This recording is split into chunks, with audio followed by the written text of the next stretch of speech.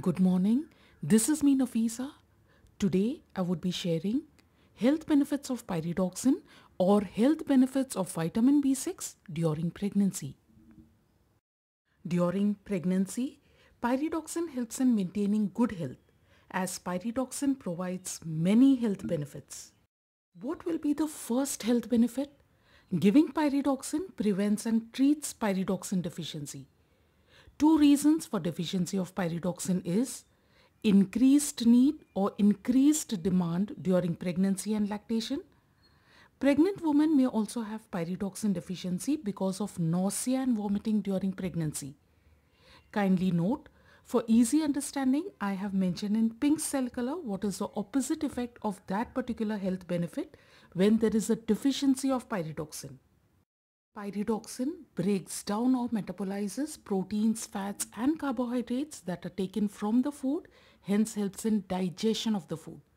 If a pregnant woman does not take pyridoxine, then there will be deficiency of pyridoxine. If there is a deficiency of pyridoxine, then what will happen? What is the opposite of digestion of food? Problems in digestion. Hence, pyridoxine deficiency causes problems in digestion. Vitamin B6 helps both pregnant lady and the baby to metabolize proteins and carbohydrates. Just now we have learned that pyridoxine helps in digestion of the food. So where is vitamin B6 or pyridoxine acting? On the GI tract. If food is digested, then food will move from the stomach to the small intestine and hence there will be no nausea and vomiting. Pyridoxine is used for the treatment of nausea and vomiting in pregnancy, also called as NVP or morning sickness. Pyridoxine is important during pregnancy, especially in the first trimester, because if food is digested, then pregnant women will not feel like nausea and vomiting. If there is pyridoxine deficiency, then can lead to nausea and vomiting during pregnancy. Pyridoxine has a role in neurotransmitters formation. Neurotransmitters are involved in nausea and vomiting. So vitamin B6 helps in NVP. Studies suggest that pyridoxine is effective in treating morning sickness, even in durations of less than 1 week. The recommended dose of pyridoxine for NVP is 10 to 25 mg orally every 6 to 8 hours. That is 10 to 25 mg 3 or 4 times a day.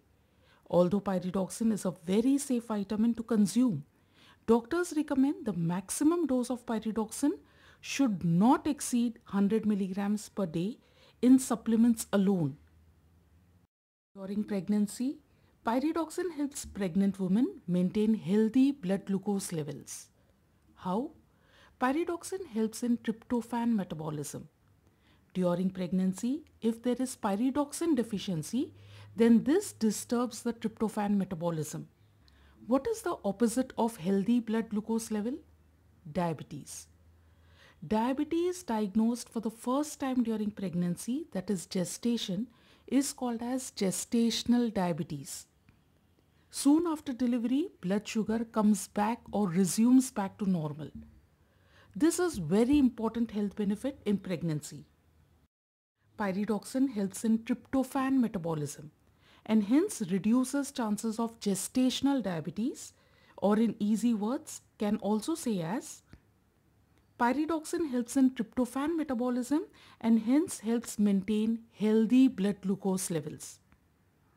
Pyridoxine deficiency in pregnancy will disturb tryptophan metabolism, which causes gestational diabetes. In order to understand the next health benefit, let's start from the basics.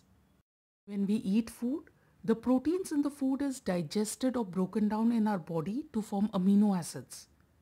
One of the amino acid is homocysteine. Remember, homocysteine is not found in foods, but homocysteine is formed in our body. Pyridoxine plays an important role in the conversion of homocysteine to cysteine. Therefore, homocysteine is in low levels in the blood. Homocysteine in low levels is not harmful. If there is a deficiency of pyridoxine, then homocysteine is not converted to cysteine. Hence, homocysteine increases in blood. Hence, results in high levels of homocysteine in the blood. high levels of homocysteine in blood is dangerous. This is easy to understand. Pyridoxine breaks down homocysteine to cysteine. Hence, if there is a deficiency of pyridoxine, it will cause increase in homocysteine levels in the blood. High levels of homocysteine in blood. High levels in Hindi is called as asadharan ya atyadhik level. Another word in English is hyper. High levels of what? High levels of homocysteine. Where is high levels of homocysteine present in the body? High levels of homocysteine is there in the blood. Blood in medicine is also called as emia. So when there is high levels of homocysteine in the blood, this condition is called as hyperhomocysteinemia. Pronounce it as hyperhomocysteinemia. Hyperhomocysteinemia. Hyperhomocysteinemia.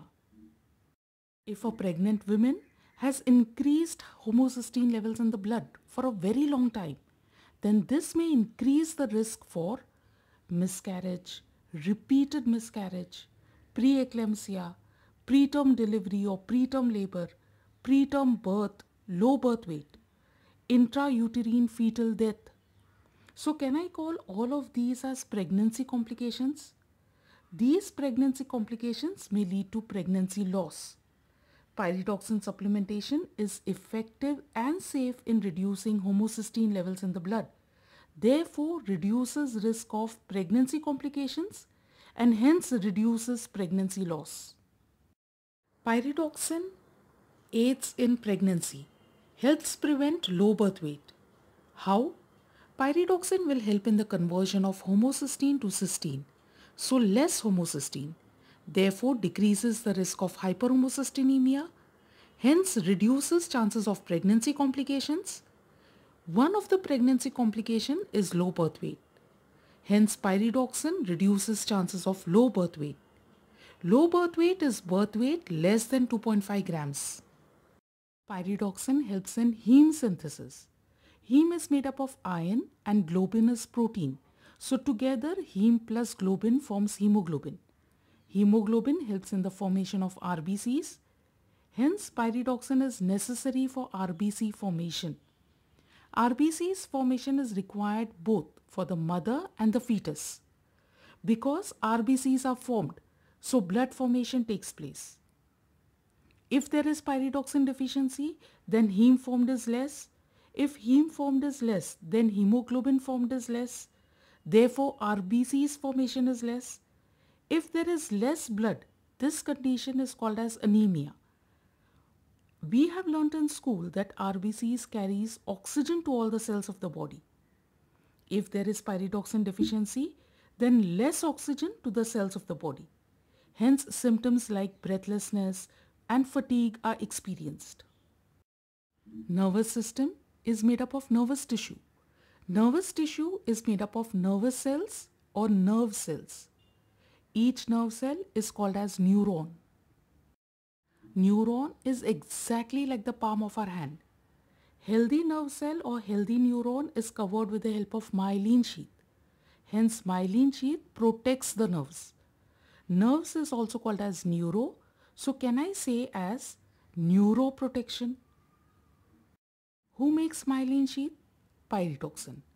Can I say pyridoxine helps in neuroprotection? Because of pyridoxine deficiency, myelin sheath is not formed. What is the opposite of neuroprotection? Break up the word. Nerves are protected. Neuroprotection means nerves are protected. So what is the opposite?